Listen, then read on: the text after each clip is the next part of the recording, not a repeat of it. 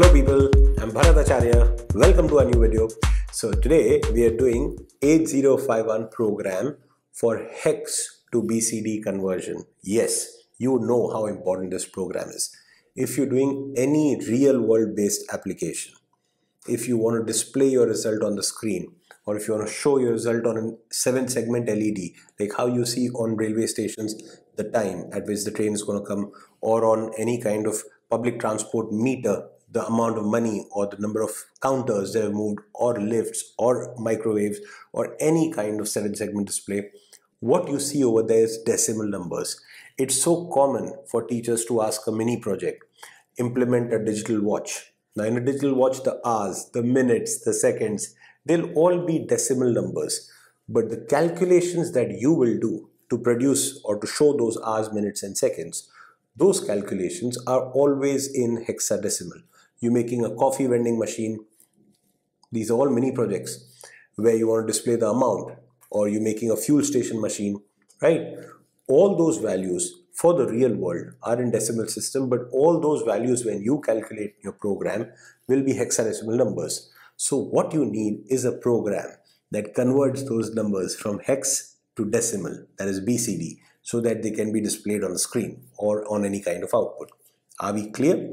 Like I always do, before I teach something, I make you understand why you're learning it, because that's the whole idea. We learn such good things in engineering, but we don't know where to use them, because nobody tells us the main thing, where is it useful. So this program that we're going to do, this logic that we're going to create, is required in every real world based application. You may argue, before we start, I just want to get one thing clear. You may argue that, sir, we already have an instruction called DAA. First of all, if you said that, if this came to your mind, I'm proud of you.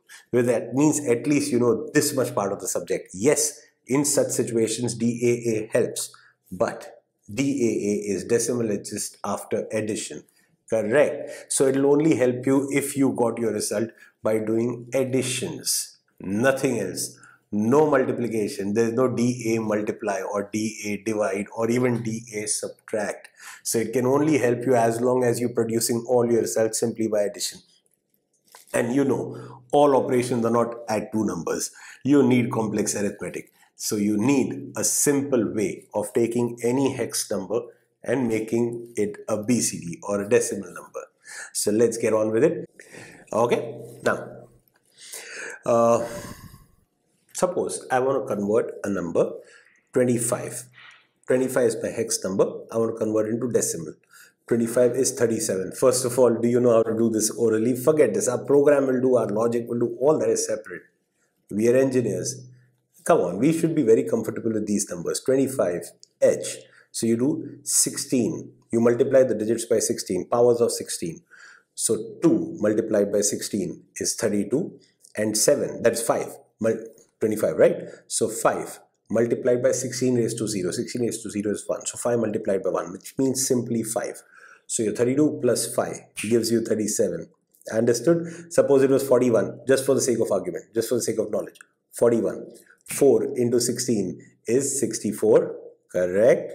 Correct? Plus 1, 65. Okay? Suppose the number was 64. Come on, 64. So 6 into 16 is 96, plus 4 is 100. So that's how you convert hex to decimal orally. You should know. You can't look at your calculator. You can't look for your calculator the moment anybody asks you anything. You're an engineer. Speak like one. Okay? Now, so now let's see how will our program do it. Let's create the logic. 25. You want to convert this. Divide 25 by 10. Divide your hexadecimal number by 10, not 10H. Okay? 10. So 25 was basically 37. Understand what I'm trying to say? Inside the computer, it is stored as 25H. But you know the value 25H is 37. You know it in the back of your mind when you're writing this program. So 37, when you divide by 10, you will get 3 as the quotient and 7 as the remainder. So you got 3 and 7. Now you'll combine the two and make it 37. So we'll say, 1 second, sir, what are you saying? You already had 37, you're splitting 3 and 7, then you're combining. Yes, but understand the point. You didn't have 3 and 7. You had 25.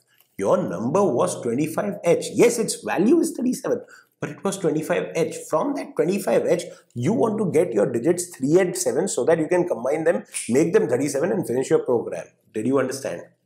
So you will take your hexadecimal number, divide it by 10. You will get your quotient and your remainder. Are you clear? Your quotient is 3 and your remainder is 7. Are you now clear? You'll get your quotient and remainder value. 3 is your quotient, 7 is your remainder. How do you do this? Your 25, you'll take in A register. You know how to do division, right? I've just shown what happens to the registers. Your 25, you'll take in A register, you'll take 10 in B register, you do div AB. You know division happens only by div AB. You know that, right? So you'll get your quotient in A, which will be 3, and your remainder in B, which will be 7. Now what do? You want to make this 37. So this 03, which is there in A, listen carefully. This 03, you will swap its nibbles. Some people say swap. It's not swap. Okay. You will swap the nibbles. So 03 will become 30. Are you clear? And then to that 30, you will add your 7. There you go. 37. That's your answer. It's so simple. Stop being scared of programming. Whoever told you programming is tough? Yes, people in their lower semesters, they learned C badly, or they learned Java badly, or they learned any language that they started off with badly, and then they feel, oh my god, programming is tough, and they try to escape from programming. Oh come on, probably 20 years later, during my generation, yeah, some engineers would have. Not me. I love programming from school days. But yeah, during our times, there were very few schools teaching and very few students interested in it, but I had this keen interest. So anyway, that's a separate story, some other day. So many people try to run away from programming. Don't do that. It is so simple. To code this will not require more than 8 lines of code. And that will convert any hexadecimal number to decimal. When I say any, of course, there is a limit. Here, this program will work up to a result of 99. Whereas a true 8-bit hexadecimal number can give you a result of 255. So you need one more modification to this. That will come. But first of all, let's test this logic. Let's be absolutely clear. Let's take another number. Suppose I had number 62. First of all, tell me, 62 in decimal, what will it be? 16 into 6 is 96 plus 2 is 98. So 98. Are you clear? Now, how are we going to do? Tell me. Take your 62H. Divide it by 10. You know 62 as a value is 98. When 98 is divided by 10, it will give you 9 and 8. 9 as the quotient, 8 as the remainder. So your 9 will be basically 09. Swap it so that it becomes 90. Add 8 to it. Produce your answer. Done. Correct? Once again for the last time. Divide by 10. When you divide by 10, you will get 9 as a quotient, 8 as the remainder. The instruction for doing this is div AB. Your quotient will be in A, that's 09, and your remainder will be in B, that's 08. Swap A, so it will become 90. Add B to it, it will become 98. That's your final answer. Are you clear? This will work for any number up to 63. 63H produces 99 as a decimal number. So up to 99 this will work. So at least if you want to make a digital clock, you don't need more than this. Please tell me you understood it, right? Digital clock, you have hours, minutes and seconds. Hours will never be more than 24, minutes will never be more than 60, and seconds will never be more than 60. So no value is ever going to cross 99. So as long as you're doing a digital watch program, this kind of conversion will do the job. You're doing this for my AC, fine. You're doing this for the lift of my building, fine. It's not more than 99 floors, and so on. So these are the various applications where this will work. Now, if you want to take a bigger number, where your number is a true 8-bit number, a true 8-bit hexadecimal number can be from 00 to FF. Since it is from 00 to FF can be up to 255. 255 has 3 digits, hundreds, tens and units. Our program so far works for tens and units. For hundreds, all you need to do is one more level of division. We divided by 10, so we got our tens and units positions. First, we'll divide the number by 100 so that we'll get a hundreds value. Of course, I'm going to do that with example. Then we'll do coding of both of them and then we'll run it.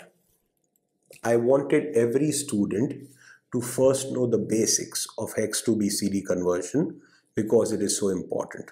You got it? I'm very happy. Now, you want to learn it for real 8-bit numbers. You want to do how to do the coding of this, how to test it on the simulator. You want to learn the whole 𝗕𝗵𝗵𝗿 subject and enjoy learning it. Don't just learn it for the sake of exam. Understand, you're an engineer. Tomorrow you are going to make projects. You are going to make embedded systems. You're going to get into IoT. You don't do it, people coming after you, the further generation, the next batch of students, they're learning IoT as a whole department of engineering. Do you understand how much smarter they will end up becoming? So if you don't catch up with this, it will catch up with you.